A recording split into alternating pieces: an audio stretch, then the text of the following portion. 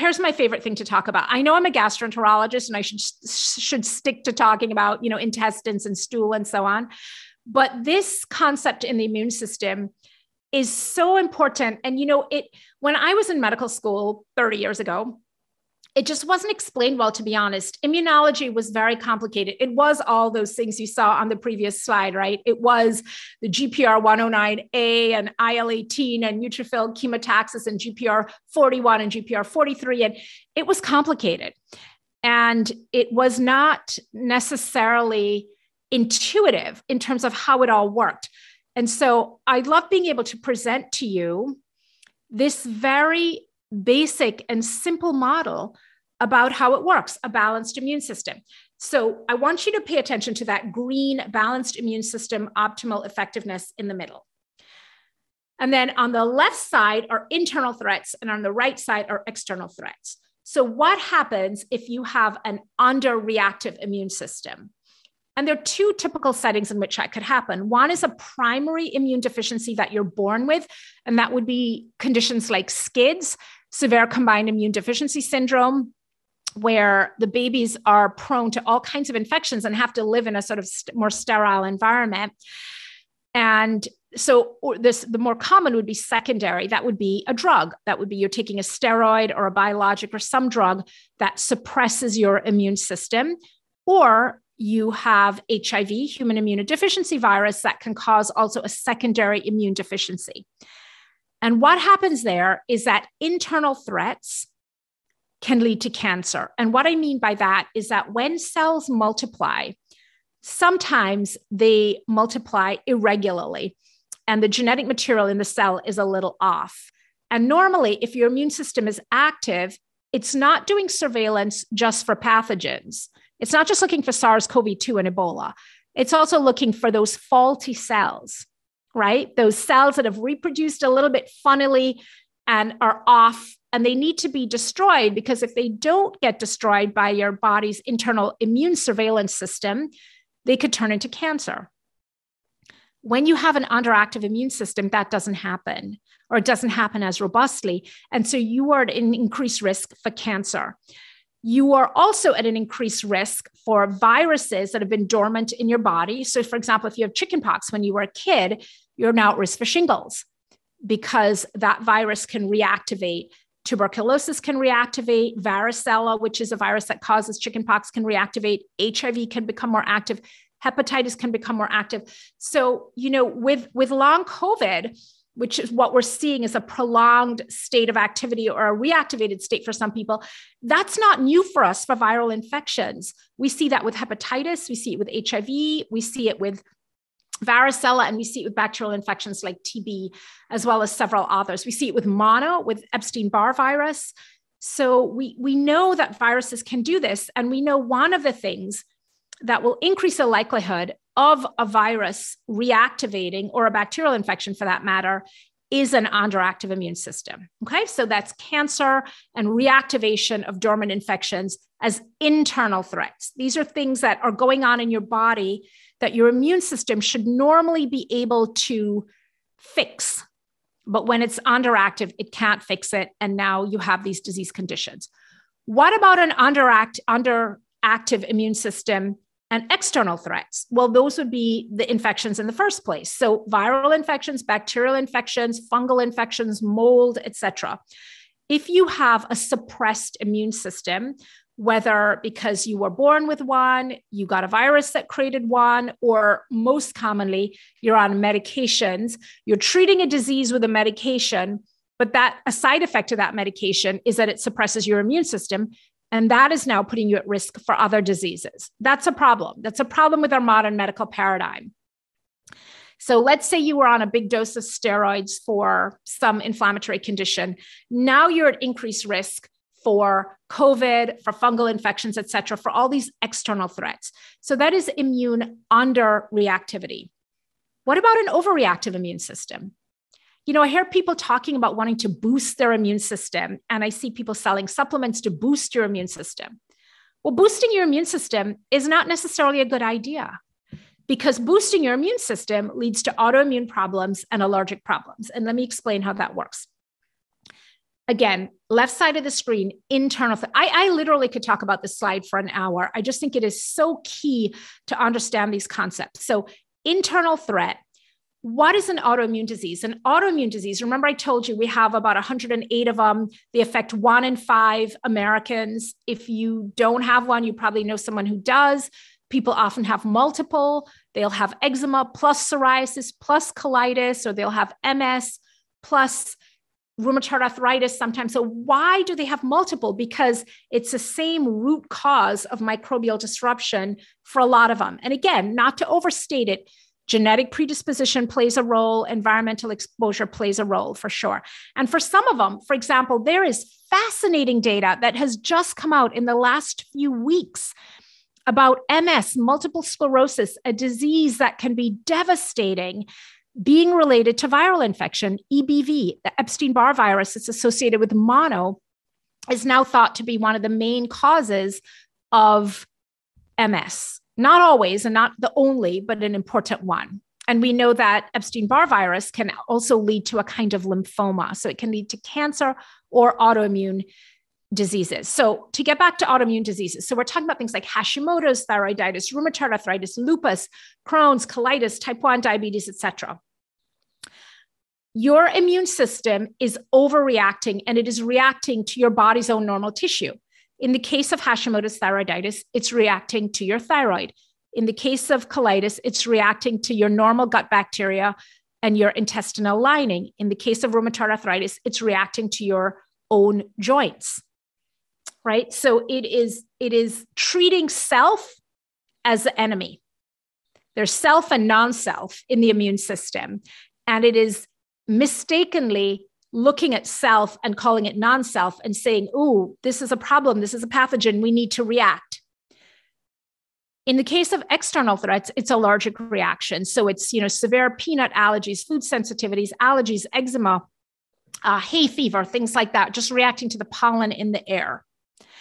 And I want you, let's even go back a couple slides. I want you to remember this.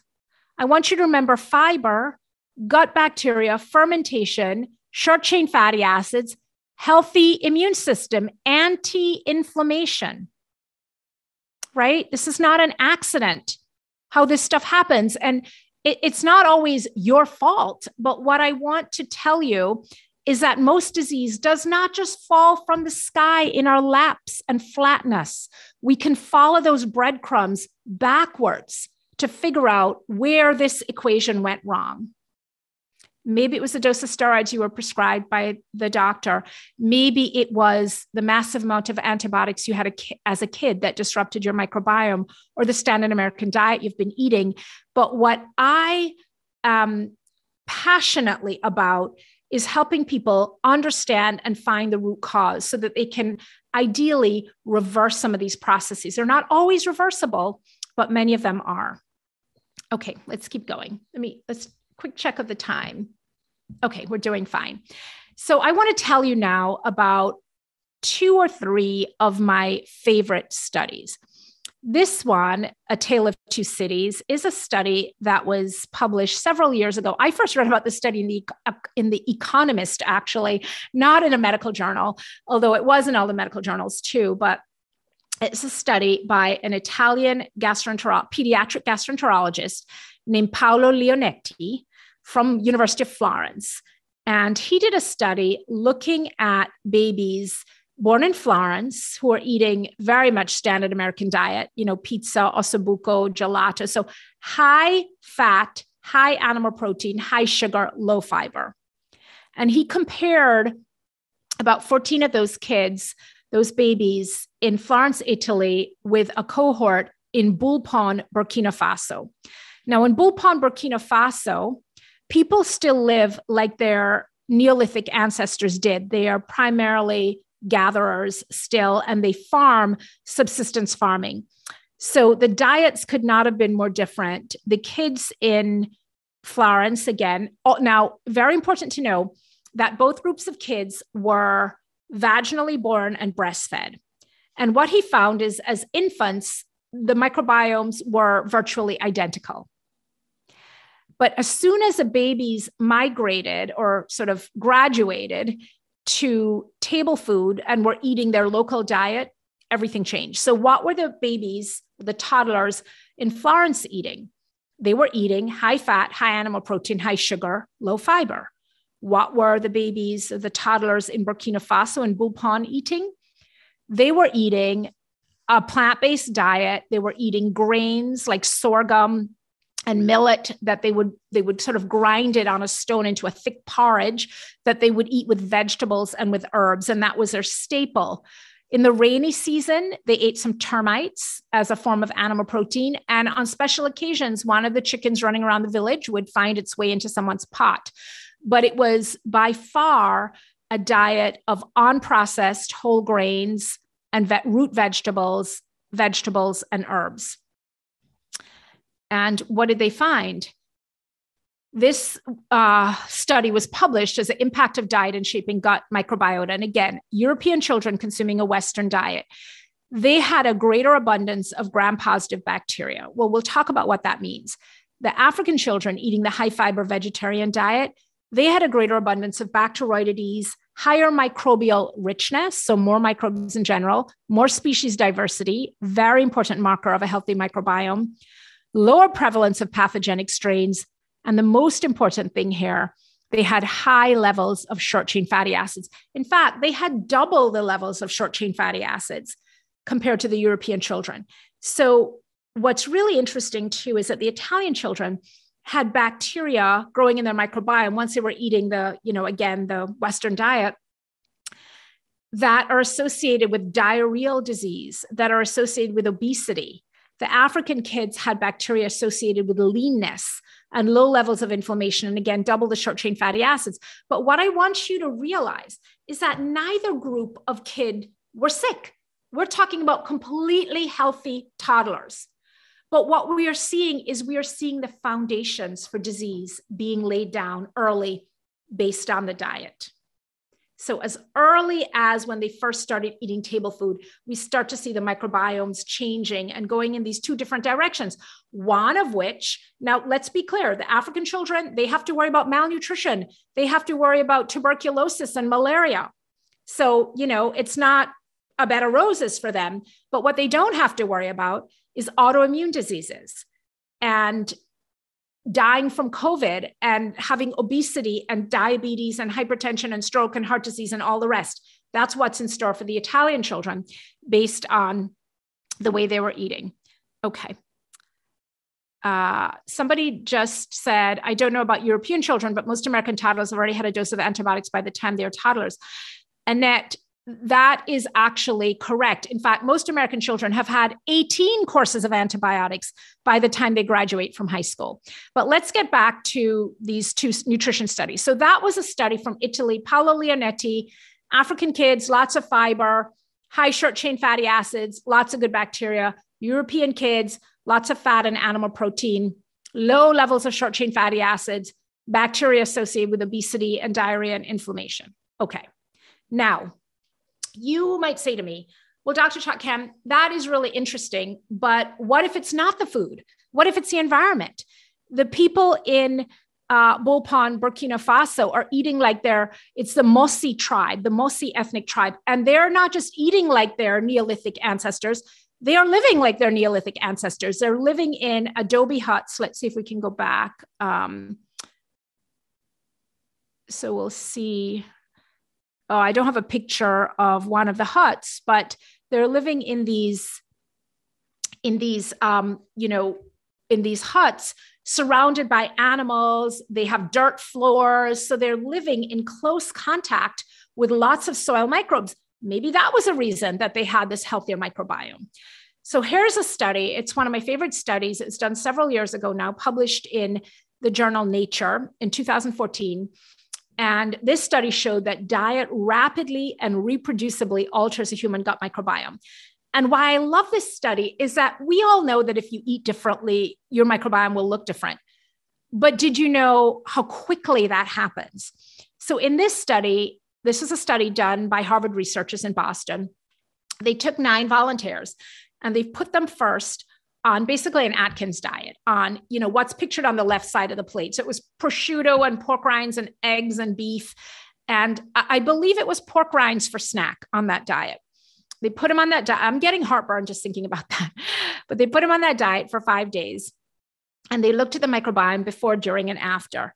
And then they rested those same volunteers, and they did not change their environment.